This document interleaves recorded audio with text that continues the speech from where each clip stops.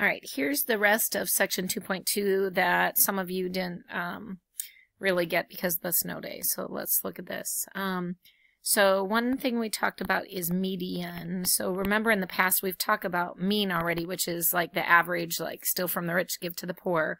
Median is truly the middle, like the median of a road. So if you have, you know, numbers, you would put them in order. So say you have something like, something like that, you would put them in order, and then you would take the middle one. And so what a median tells you is like half are below 4 and half are above 4. Sometimes your median is not pretty because you don't have a odd number. So sometimes you have something like 2, 2, 7, and 8. And so your middle is somewhere here. So if that happens, you put them in order and you find the middle of the middle. So you actually have to average those guys. So you're going to put them together. Half of 9 is 4.5. So your median is 4.5. So again, half your scores are below 4.5, half are above. And sometimes the median is actually better than the mean. So for example, say we have salaries of African American college-educated graduates in Chicago. And so I randomly asked their salary, and, you know, one makes $50,000 and another makes $60,000, and then say another one makes $100,000, and then another one makes, I don't know, 31 million. Okay. And so obviously that 31 million, if I average, if I steal from the rich and give to the poor, it's going to look like all these college educated African women in Chicago are making a boatload of money. But the reality is this is Oprah's yearly salary, probably, give or take. It might be more, who knows.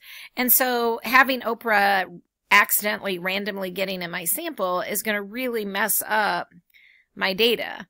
So instead, what I can do is, if I put them in order, I can find the median, right? So if I add those together and divide by 2, 80,000, or you can just tell that 80,000 is the middle, then the median salary is actually more useful because it's telling me half the people in my sample made less than 80,000 a year, half made more.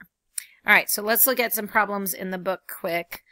So go ahead on page 168.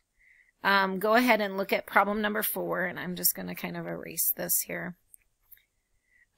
So go ahead and just pause and do that problem, and then I'll go over it.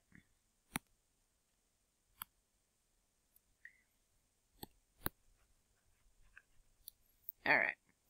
Okay, so hopefully you paused and you're looking at that. So on that problem, you have 18, 22, 25, 24, and what, 19, 20, 19, and 17.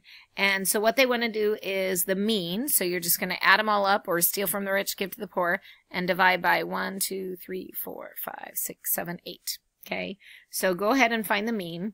And then the median, you would want to put these in order. So we have what? Someone who's 17, 18, what, 2 19s, 20, 22, 24, and 25. So there were 8 numbers. So right here would be my median in the middle of those two. So you can either add and divide by 2, or in this case, you can hopefully just look and say it's 19.5. So the median is 19.5. And if you add those up and divide, you should get a mean of 20.5. So you might want to, you know, check that out and see. So, I mean, not a huge difference in the how old it is versus mean versus median. All right, then the question says add a 55-year-old. Okay, so if I add a 55-year-old to the mix, all right, so now here's my new data set. All right, so I'm going to have to add them up. Now I have to divide by 9, because if you add those all up, now we have 9 people. And hopefully if you add those up and divide, you get 24.3 years. Which, if you look at the data, we only have, what, 2 people over that age. So for that to be the average, that doesn't really seem super accurate, because it's like, well, only 2 people are really older than that. Everyone else is younger. So this outlier kind of is messing with your mean a little bit. But if you look at the new median, okay, I now have 9 numbers. So 1, 2, 3, 4, 5. This would be the true middle. All right, and so half the people are younger than that and half are older. This is not as impacted from the outlier. So sometimes we like median a little bit better than mean. All right, why don't you flip the page? All right, number 5. Again, you might want to pause it and do this one quick, and then turn it back on and we'll get going. Okay, so in number 5, they want the mean. So what you need to do, you have that chart and there's how many values in there? 20. You need to add up all those nurses' salaries. So you need to add up all the data in that chart. And then you're going to end up dividing by 20 because there's 20 numbers. So you're going to get sum total, and you add it all up, and you're going to divide by 20 nurses. And you should get an average of 57,580. If not, you might want to re-add and redivide and see what you end up getting.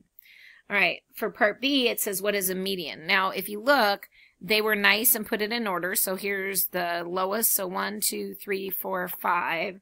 And then they come over here and go 6, 7, 8, 9, 10. Now, there's 20. Is there 20 of them?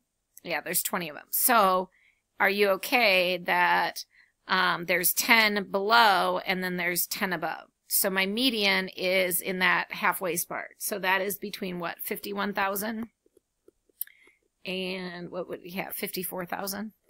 So you want to average those because there's 10 below, 10 above. What is the median? So if you add those up, divide by 2, the median is 52.5. All right, the next question, C, which is higher, the mean or the median? All right, so definitely it looks like our mean is the higher of the two, okay? And why is that? Well, if you kind of look down here, we've got a couple pretty high salaries that are maybe skewing our data. All right, so if nurses want to make a case for raising salaries, which one are they going to use? Well, if you look at the median, it's a little lower. So if I was trying to say, hey, I need a raise, I'm going to use the median, not the mean. All right, and most likely, I'm guessing these people could be like nurse administrators, so they might be doing more administrative type roles. All right, E, what is the most common salary? So if you look up here at the top of your chart, the most common salary is what? 31,200. That is what we call the mode. So the most popular or the most frequent is the mode. And sometimes you can have a tie. So you could have like 3 that are the same and another 3 that are the same. And so then it'd be bimodal. But here we just have one set of 3. Now, why is that? Well, it could be that these are people just out of school, so they don't have a lot of experience. Or maybe they have just 3 people that have maybe just a lower educational degree as far as nursing goes. So they're just starting out and maybe they have, you know, something less than maybe a BSN or something like that. All right. And then F, it's like, okay, it is kind of a pain to add all the data. All right. So if you wanted to, is everyone okay to make life a little easier? You could add like this column up, get an answer, this column, get an answer, this column, get an answer, this column, get an answer, that column, get an answer. And then you can add up all your answers to that. But again, you'd still have to divide by 20 because there's still 20 salaries. But you could take just a little chunk at a time so that you're not adding so many numbers. That might be helpful. All right. Okay, you might want to go ahead and read number 6 and again, pause and see if you can do GPA and then we'll go over it together.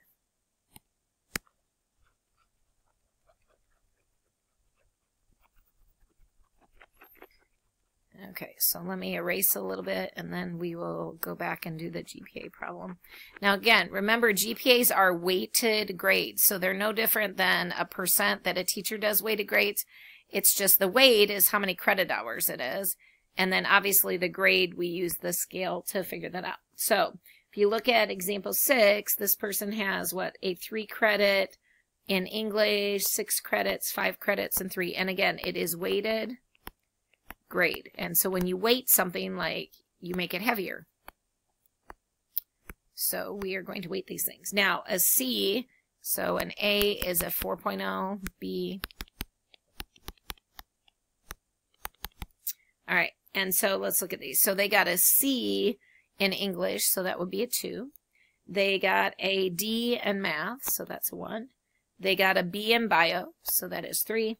And in, what is that? I don't know, maybe physics, maybe 121, something like that. They got a C, so a 2. So again, the first thing you do is you weight them. So you multiply straight across the chart. And then you add it all up. So what is that? 12, 18, is that 33? Let's see, that'd be 22. Oh, did I add wrong? Let's see, there's 12, 27. Yep, I think 33 is okay. All right, and then this is what we would call grade points or quality points at some colleges. But again, we have to divide by how many credit hours because we want to average it over our credit hours. So this is what? 9, 10, 11, 12. What do they have? 17 credits? Let me double check. 8, 14 looks like it. So you are going to divide by 17 credits, right? And you should end up getting that this person has a GPA of 1.94. Right, so then on the top of page 171, they get their act a little bit together. So again, you might want to pause, see if you can do this on your own before, you know, me doing it.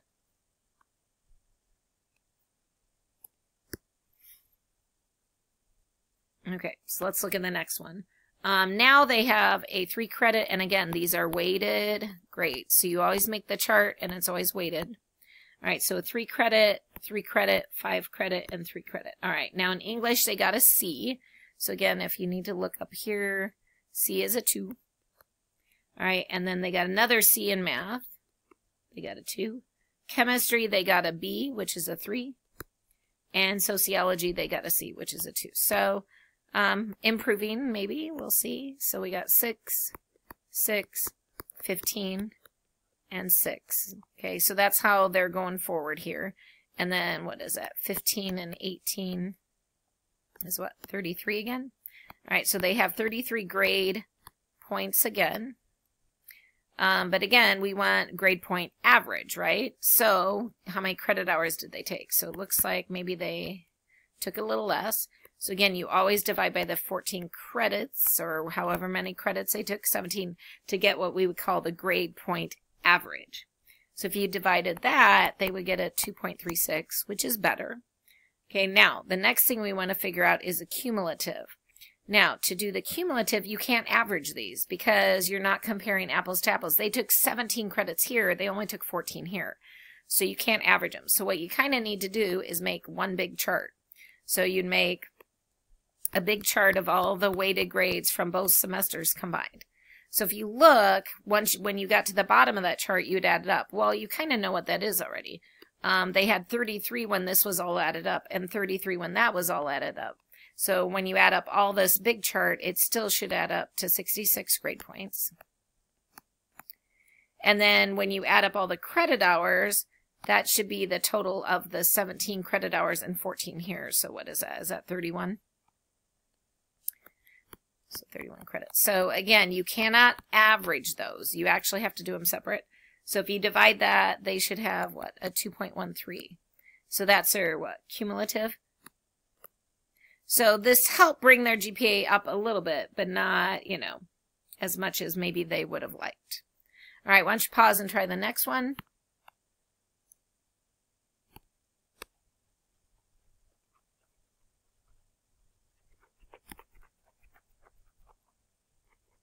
All right, let me erase this quick and then we'll talk about this one.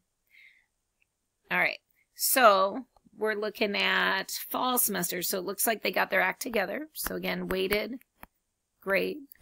Okay, so this would be, again, the same way we do weighted grades. We're just doing a GPA here. So the weight is a 3 credit class, 3 credit class, 4 credit class, 3 credit class. Now, let's see. History, they got an A, so that's a 4. Math, they got an A, so that's a 4. And then they got a B in Chem, 3. And then they got an A in Bio, which is a 4. So you can see they're kind of getting their act together, which is good. So you have 12, 12, 12, and then 12. All right. So if you add that all up, they have 48. And again, those are grade points. You still have to average it. And again, you average it by the total of this column. So they took 13 credits this semester. So divide by 13 credit hours. And so again, a grade point average is your grade in a 1 credit class. All right, so if you divide this, they actually got a 3.69, which is an awesome GPA. All right, so they finally got their act together, which is